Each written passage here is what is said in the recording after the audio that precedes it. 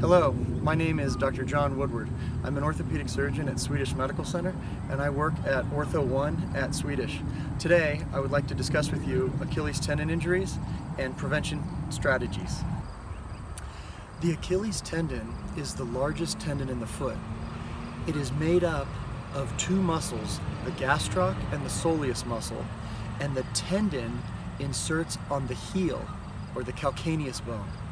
Many times, the Achilles tendon can get tight, and it is very important that you stretch your Achilles tendon prior to any exercise activity. And now I'm going to show you how to stretch. It's important to find an upright structure that you can lean against, in this case, a basketball post. It's important to bring your right leg, or the first leg that we're going to stretch, back. We're going to have the heel on the ground. The most important part of this is to have the heel on the ground. It is very bad to have your heel up, as this will not stretch the Achilles. When the heel is down, it is always best to have the toes pointed straight. If your toes are pointed out, you will not get as much stretch. It's even better to turn the foot in just a few degrees.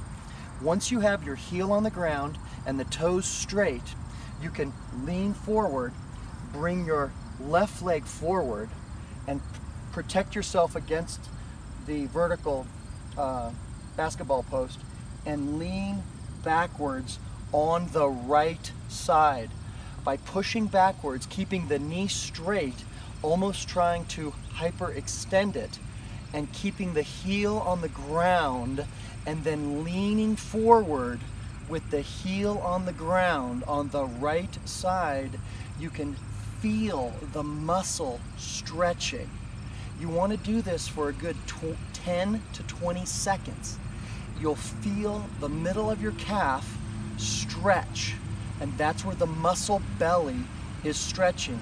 You stretch it to the point where you have a little bit of pain, hold it there for 3 to 4 seconds, and then stretch a little bit more. After about 15 to 20 seconds, you can switch to the other side. Now what we have done is we've stretched both sides once. It's recommended to stretch 2 or 3 times prior to starting your exercise. Thank you.